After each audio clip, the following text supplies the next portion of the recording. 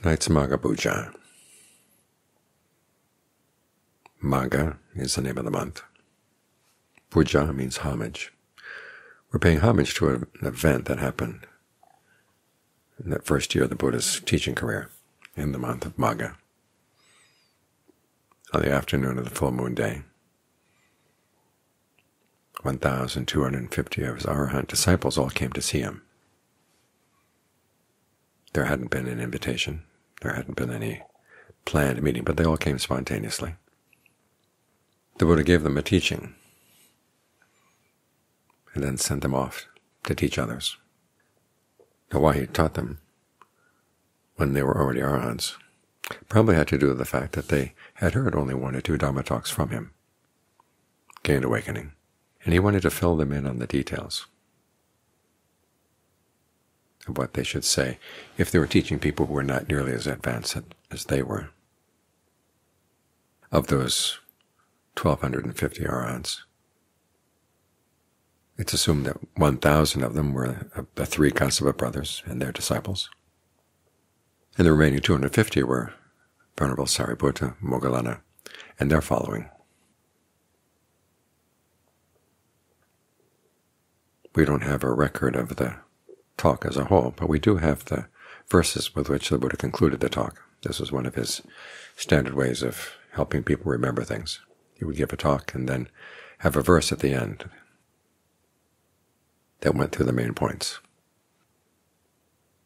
And the very first line of the verse has to do with the highest austerity. These all had been ascetics before they met the Buddha. We don't know what ascetic practices Sariputta and Moggallana had practiced before meeting the Buddha, but we do have a record of the Kassapa brothers and their following. They worshipped fire, they bathed in the river, even in the coldest nights of the cold season, in hopes of sensual pleasures in heaven. So at the very beginning of the talk, the Buddha talked about what was the highest austerity. It wasn't any of the practices like that. It was developing patience and endurance within the mind. In the very next line, the Buddha said the highest goal is not heaven, it's unbinding. Of course, they knew this. But with patience, it's like the teaching he gave to Rahula before he taught him how to meditate, or the first step in meditation, which is to make the mind like earth. You train your mind to be non-reactive. Again, not as a goal in and of itself, but as a means for seeing things clearly. Then the question is, how do you get from that solid, earth-like state to unbinding, which is total freedom? That's what the rest of the talk was about. And two passages in the verses are well known. One comes right in the middle. Sambhabhasa akaranang kusala supa sambhara sajeta paryorbanang etam bhutana sasanang. Not doing any evil, developing your skillfulness to the highest level, and then cleansing the mind so that it's totally clean. This is the teachings of the Buddha. That's how you get from patience and endurance to unbinding. And that message is then boiled down to one line at the very end. Atichiteja ayungo etam bhutana sasanang. Being committed to the heightened mind. You heighten the mind by lightening it.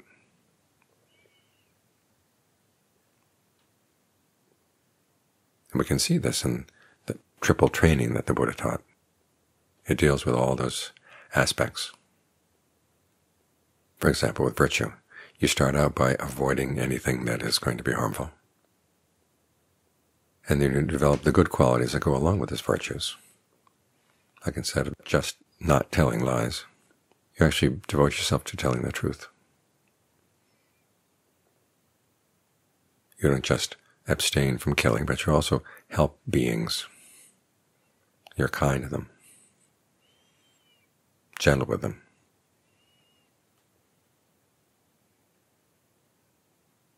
In other words, you develop the positive qualities that go along with the precepts. The precepts basically tell you what not to do, and then you develop the positive qualities that develop along with them.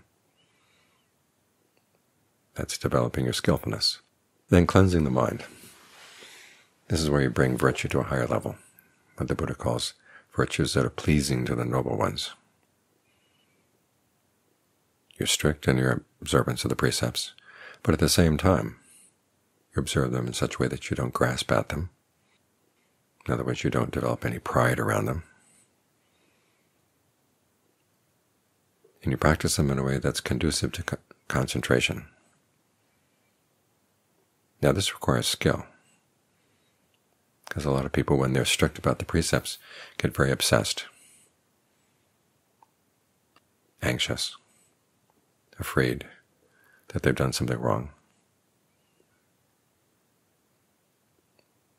Yet the Buddha says you want to practice this in a way that is conducive to concentration. So you stick with the precepts that is conducive to concentration, and that you don't do things that you're going to regret. But you learn to have an attitude of lightness,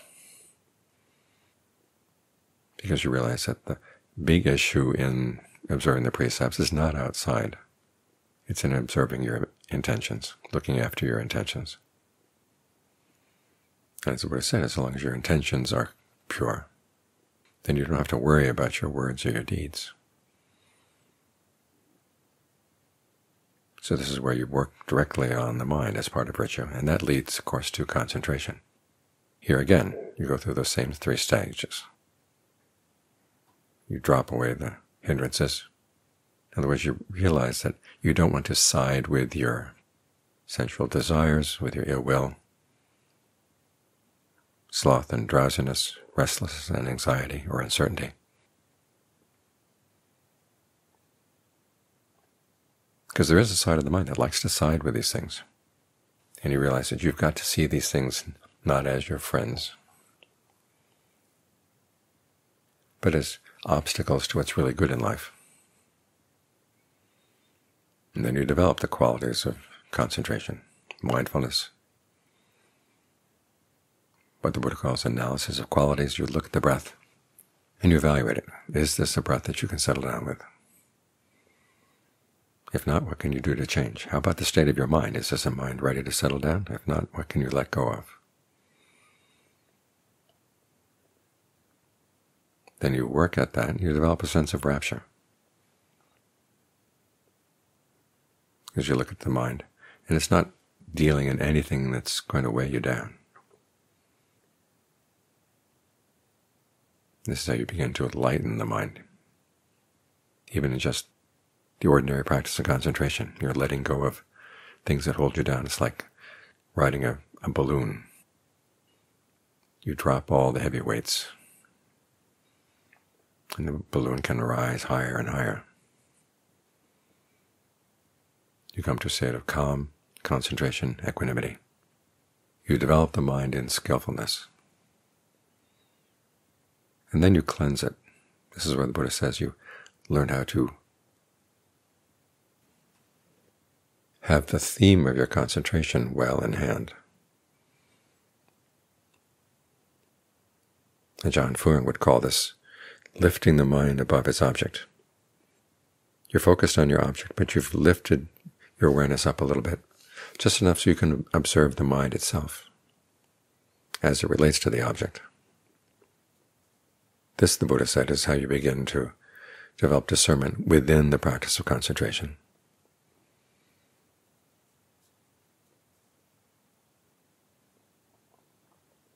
So the concentration itself isn't heavy. It gets lighter and lighter as you drop away the various factors of the lower levels of right concentration and go to the higher ones. As you see where there's unnecessary stress there in the mind, and that it's not there because of anything anyone is imposing on you. You're imposing it on yourself, and you're free to let it go.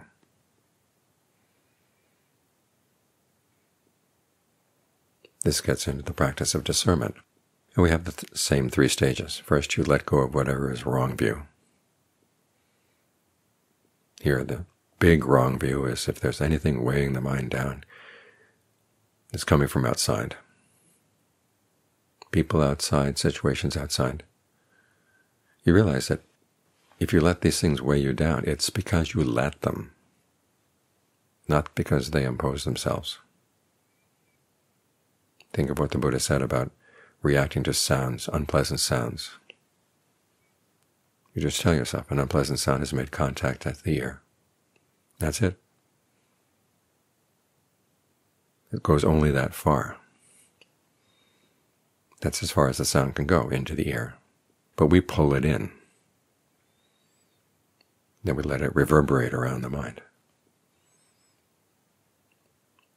So our attitude is that we're suffering because of things outside. We've got to drop that attitude. Not because we're trying to absolve other people, but because we have the choice. The things they may say may be really unpleasant sounds. The things they do may be unpleasant things. But we have the freedom not to let ourselves be weighed down by that. As you realize that, that's how you develop the mind higher and higher in discernment, developing your skillfulness in terms of discernment. And then, as the Buddha says, you lighten the mind even further by seeing that the discernment itself has its limitations. It too has its drawbacks in that it's fabricated.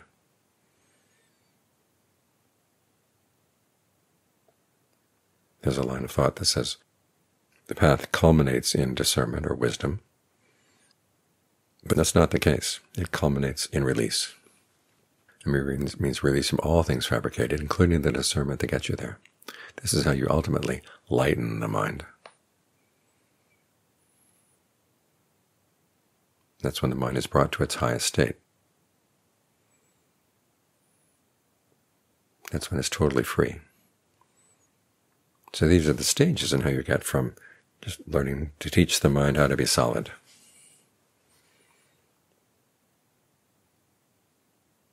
to the goal, which is totally unlimited.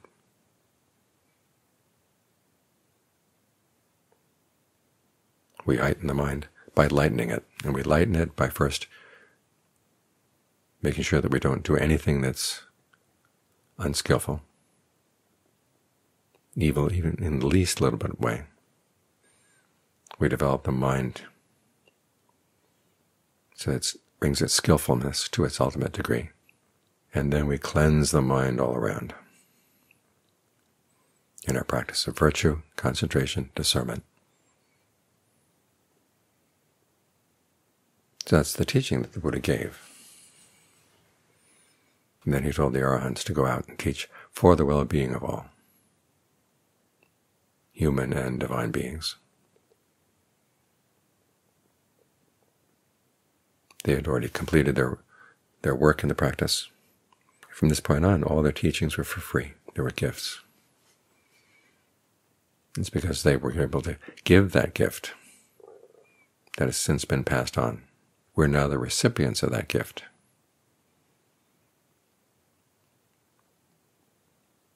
And so it's good on events like this to stop and show some gratitude, pay homage to the fact that there were people who were able to do this, and it has been passed on all these many, many generations. So as to give more energy to our own practice, so that we too can find out what it's like to be totally free, and how we can heighten our minds by lightening them.